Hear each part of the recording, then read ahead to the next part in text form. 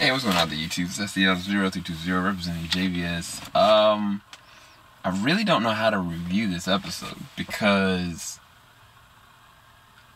I don't fully understand, and maybe you guys can help me in the comment section. I don't fully understand what Thawne is doing, but I know what he's doing is genius, next level genius stuff. Because in this episode, the girl with Red Lightning, you know, the whole entire episode beginning, like Nora seems like she was kind of like back and forth with her anger and animosity, and she's directly connected to Grace, and they have a psychic emotional link.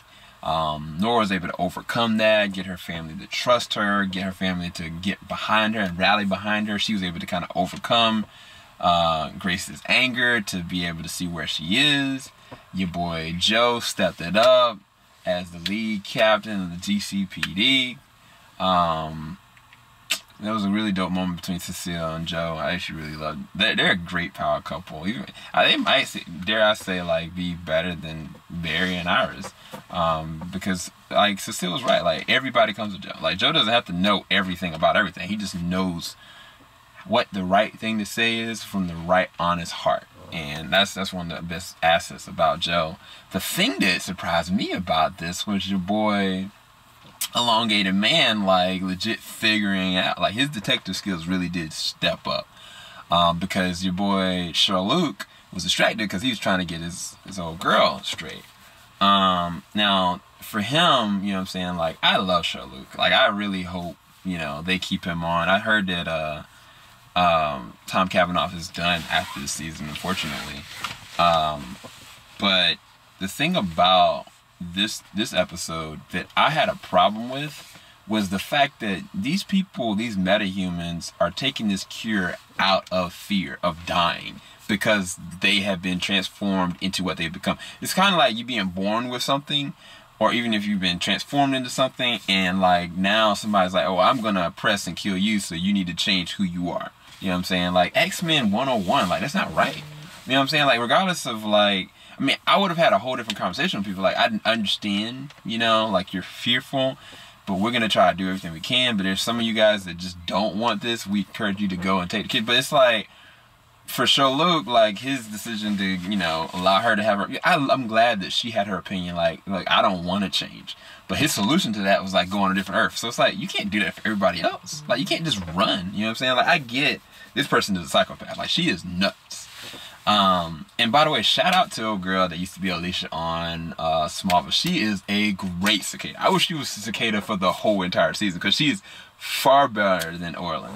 But the thing is, like, it didn't sit well with me. I was like, how are you gonna express to people to go and take this cure and, like, not want to deal with self-preservation? Like, of course you're gonna want to take it, even if they don't feel like they should. You know what I'm saying? Like, it's like they don't want to die, but it's like you losing the party stuff. I thought I had a problem with that side of stuff. But the thing about this episode that really blows my mind is what Elongated Man was thinking and processing about the Reverse Flash. Because the Reverse Flash, he was like, his time was up in the beginning of the episode, and I was like, what in the world is this man about to do? And every single time he kept on getting, like, shocked with reverse negative Speed Force. And, like, Elongated Man, the final thing, he was like, wait, we didn't see the dagger. It wasn't there.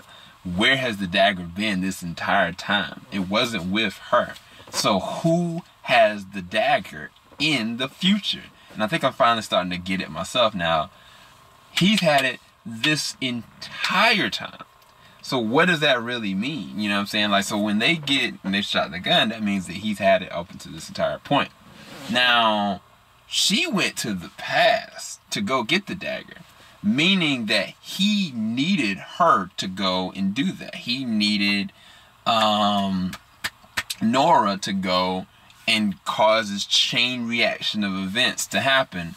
And this is all about self-preservation. I've said it from jump. Like, it was the same thing with Barry. Like, he needed Barry to become the Flash, even though he initially tried to kill him, because he lost his own Speed Force.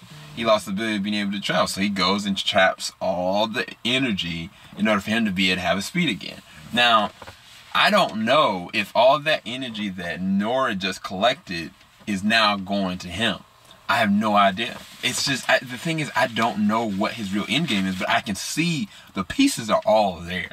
I'm just praying that they pay it off in full, because if I find out, if I find out by the end of this that not only did the writers and Tom Cavanaugh's character, the Reverse Flash, tie all this in together so well, because if it's that he's the one that sent Nora, he's the one that sent the footstool that was gonna be the new 2.0 Cicada, and he's the one that changed the timeline from the point that the original, like, remember when Nora and them, they went to go and try to stop, you know, the dagger from, you know, being found, and they went and they found like the Reverse Flash, and he kind of knew what was going on.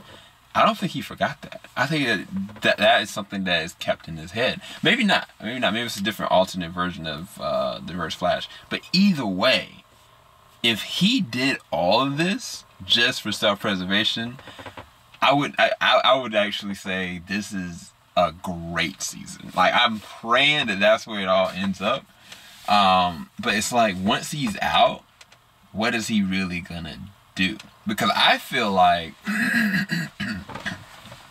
if he finds a way of being able to, one of the things that I think that really does connect this for me is when Nora was running and she was kind of connected to Grace, she was faster than Barry.